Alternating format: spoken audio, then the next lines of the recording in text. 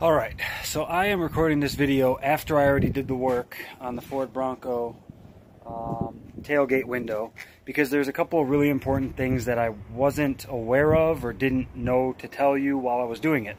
So basically I'm doing this now to give you a few heads up as you go through this process. Number one, you're going to need to push down these two mechanisms. Use both hands, push them down at the same time. They'll lock into place. And what that will allow you to do is once you have your key in, you're going to actually be able to put the window up and down while the tailgate's down. And it's just easier to work on it while the tailgate's down, rather than crawling into your Bronco and trying to squeeze in there and figure it all out. It's just much easier to do it this way. So once you do that, take off these two nuts, 11 millimeters I believe, and then the same thing on that side.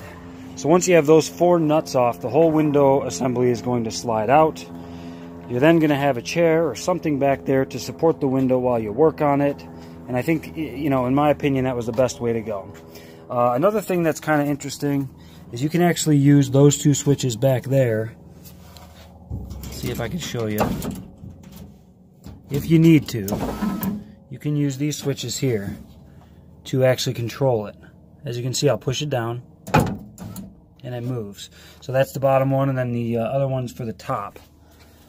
So that's important. Now, the most important thing, and I don't want you to lose your fingers or cut your fingers or anything like that. Basically, when you pull off, you're going to see the motor in there. You'll see a center pin, and then there's a triangle of 3 bolts. Once you're pulling those bolts out, this whole assembly,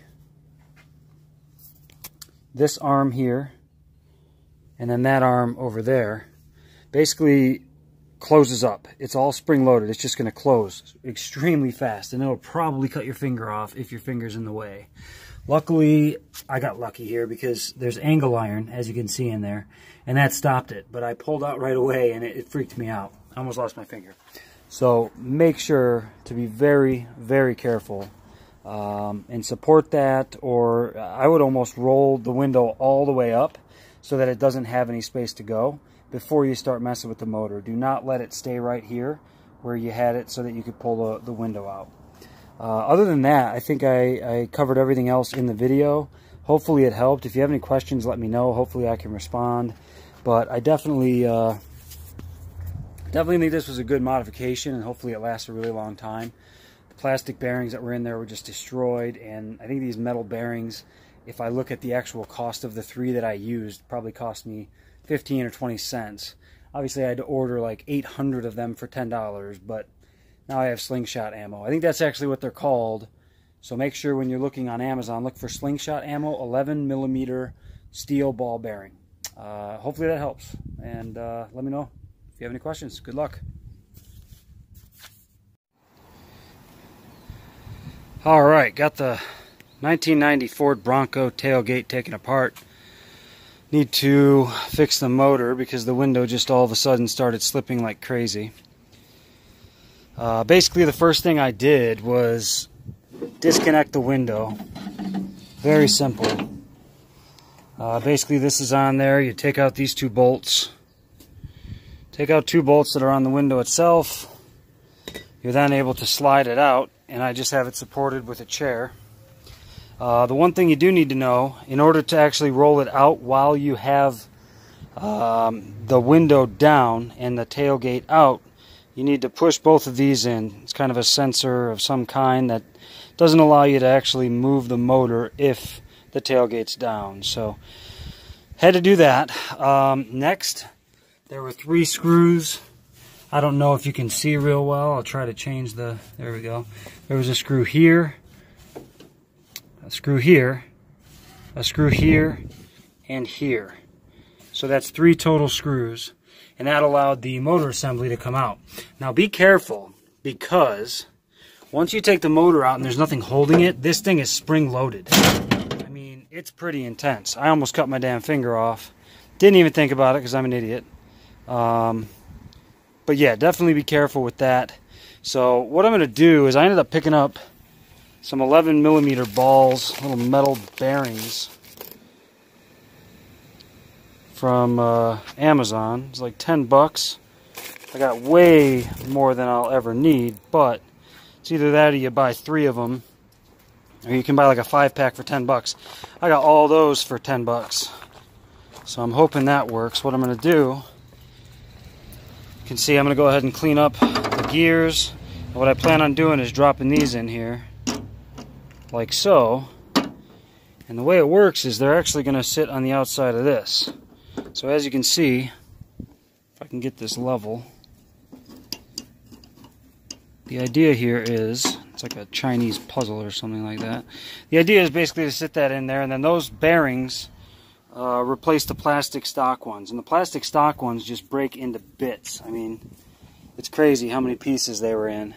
So here's, I mean, just a bunch of them. I used my air hose and just blew the hell out of it. And now I'm going to grease it up and throw those balls in there. So what I'll do, and I'm sorry it keeps on losing focus, kind of annoying. What I'll do is I'll go ahead and I'll put this thing back together and we'll see how it works. I just kind of wanted to give you an idea that you don't need to buy a whole new motor. It's almost always, if you hear the motor going, but you hear it kind of slipping, it's because those balls have disappeared. And all the crap in there is kind of grabbing occasionally. But now with these metal balls and a bunch of grease, I should be good to go. So, alright, so I have a healthy amount of grease. Now I'm just going to kind of set these on the outside.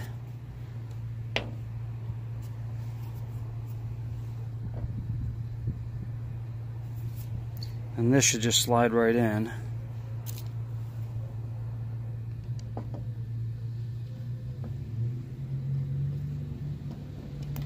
There we go. A lot of grease.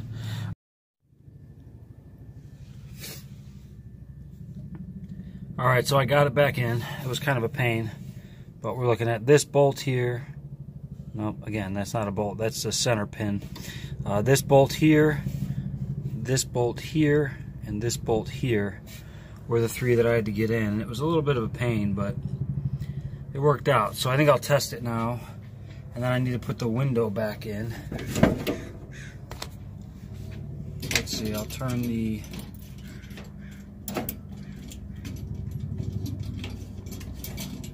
By the way, a little trick. If you ever wanted to know, you can actually just press these buttons.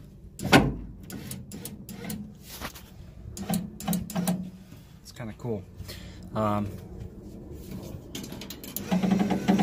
Alright, seems to be working.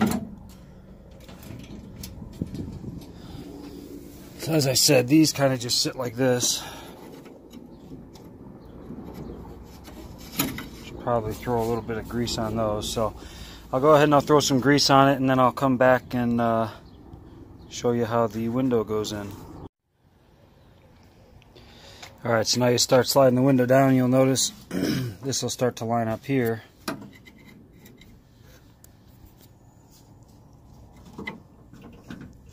It'll be a little difficult to do it with one hand, I imagine.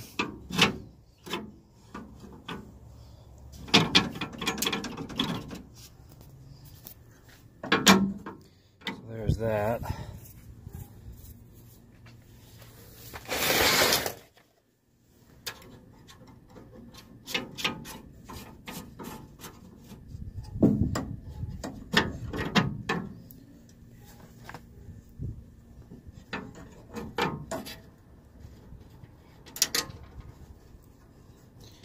Doing stuff one-handed is always fun.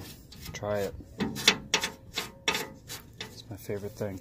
Alright, so I'll go ahead and I'll do the other side and catch up with you in a second. Alright, so that's it. Test it. Make sure everything's cool. Well, that's awesome. Much smoother than it's ever been. A little slow at the top, but I don't know if that's just because of the weight. Yeah, that's a big relief to have that fixed.